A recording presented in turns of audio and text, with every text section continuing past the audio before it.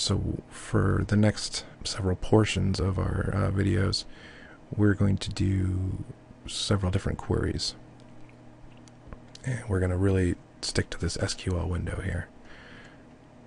So one thing I want to point out, we're going to write that same query that just selects our friends, but instead we're going to utilize this little fields box over here. And all this really is just a tool to toss in field names for you.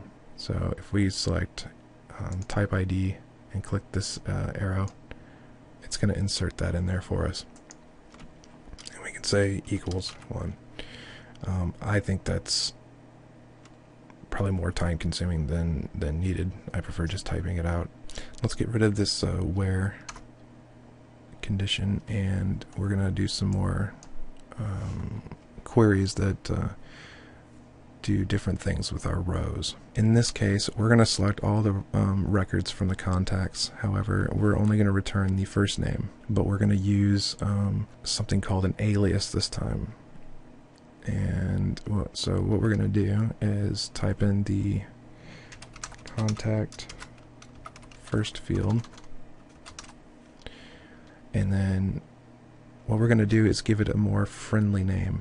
And you may not see a use for this yet, but there are definitely some uses in it once we get a little deeper into MySQL. So in order to make an alias, we hit space, AS for alias, and we type in the alias name. And this time I'm going to put it in these little quote.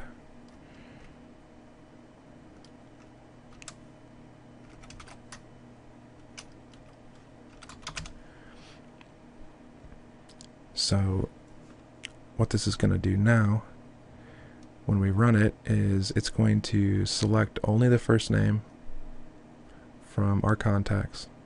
And since there's no condition or where command, it's going to return all of the rows. It's only going to give us our first name.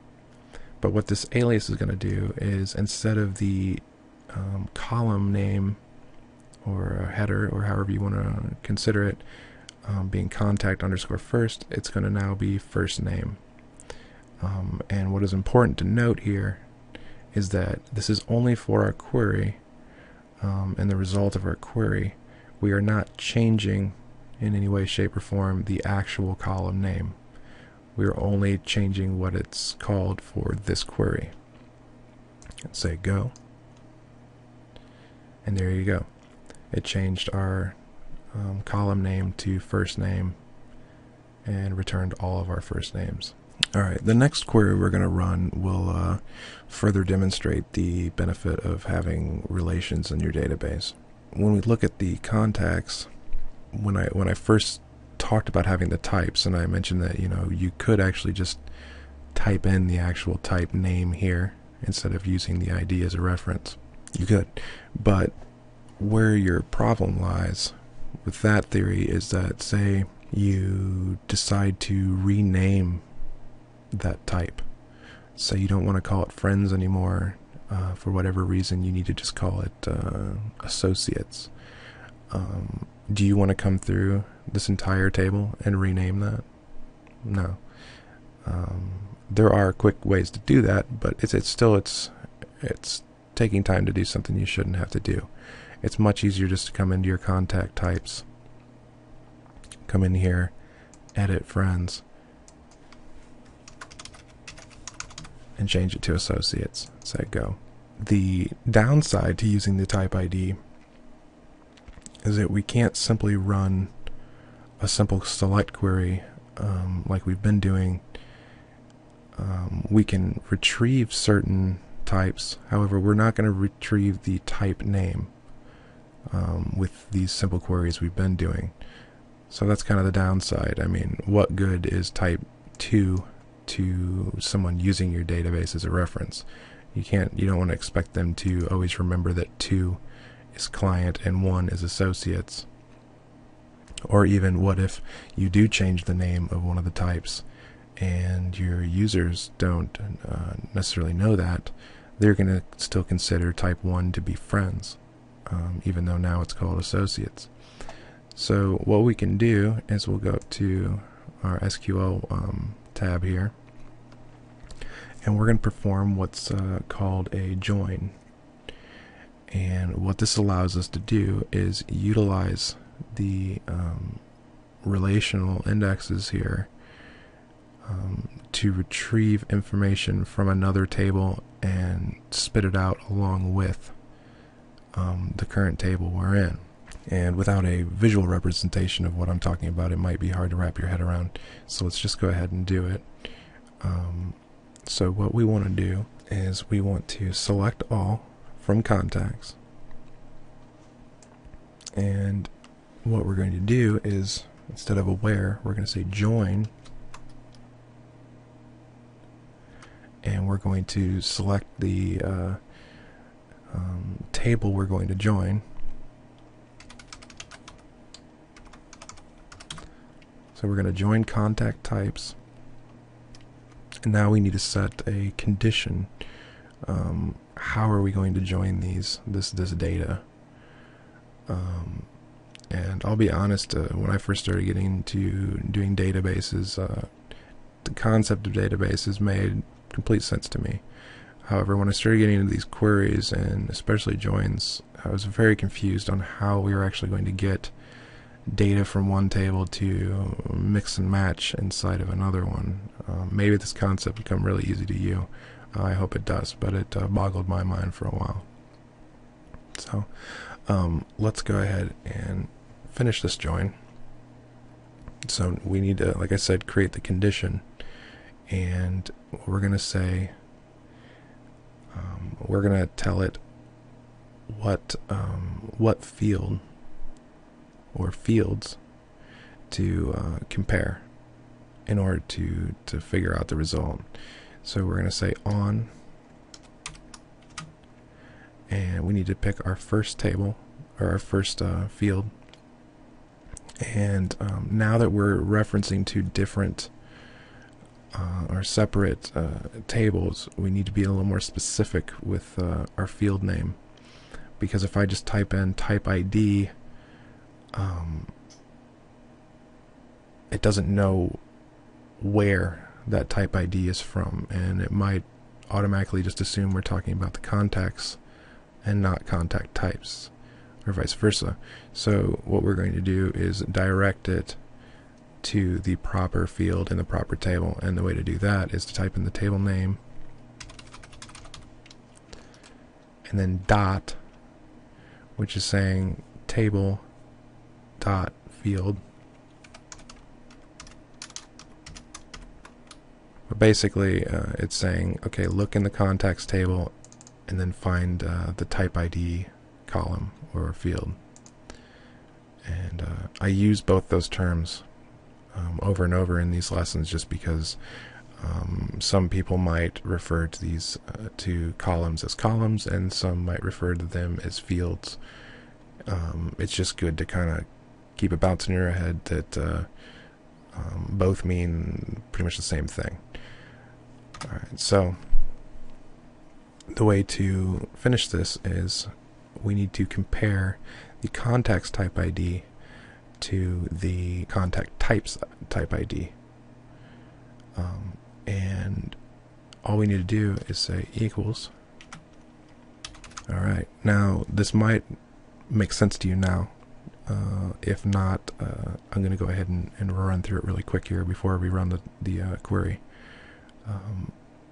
So what the goal is we want to return our contacts table, but toss in the appropriate type name in each row, if that makes sense. So anybody who's a friend will now have a column next to it that says friend, or associate, that is. And anybody who has the type ID that matches the client's type ID, which is 2, it's going to toss in a new column that gives the value of clients. So let's go ahead and run this. And there you have it. And by default, what it's going to do is it's going to toss the joined table columns at the end because of how we did this, and I'll get into the different types of joins much later. But so what this did is it sent back all of our columns in the contacts table because we said select all using the asterisk, and then we joined on the two columns in the contact types based on which type each one of these was. And what this allows us to do is if we ran this query, say in PHP, we could then grab the type name if we wanted to display that on the page along with the contact. If we didn't do this, we'd have to use PHP to run a second query each time a record is pulled, and that can be kind of taxing and really just redundant. If you know how to use a join, you might as well use a join. And like I mentioned, I had a hard time wrapping my head around the concept of joins. I understood the result, but I couldn't understand how it got that way. So for a long time, I had to do that redundant method of running queries inside of queries.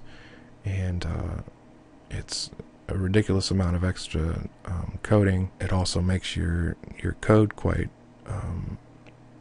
intense and messy. So all in all, it's a good thing to know.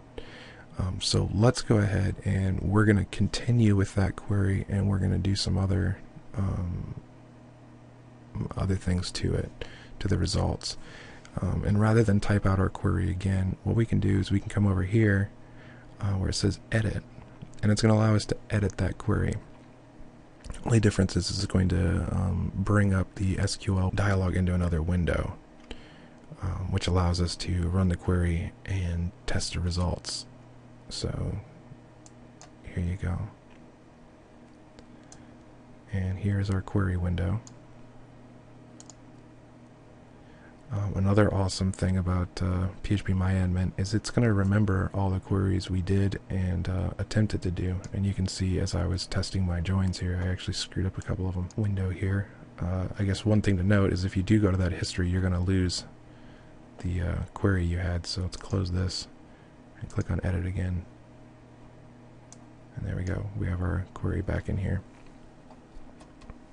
And what we're going to discuss now is how to sort these results by using the order by command. What we do is at the end of our query here, after the join stuff, we're going to type in order by, and it's two words, and we're going to pick the field we want to sort by. And since the results seem to be sorted by type ID or type name at this point, let's pick a different field to sort by, and we'll sort by first name.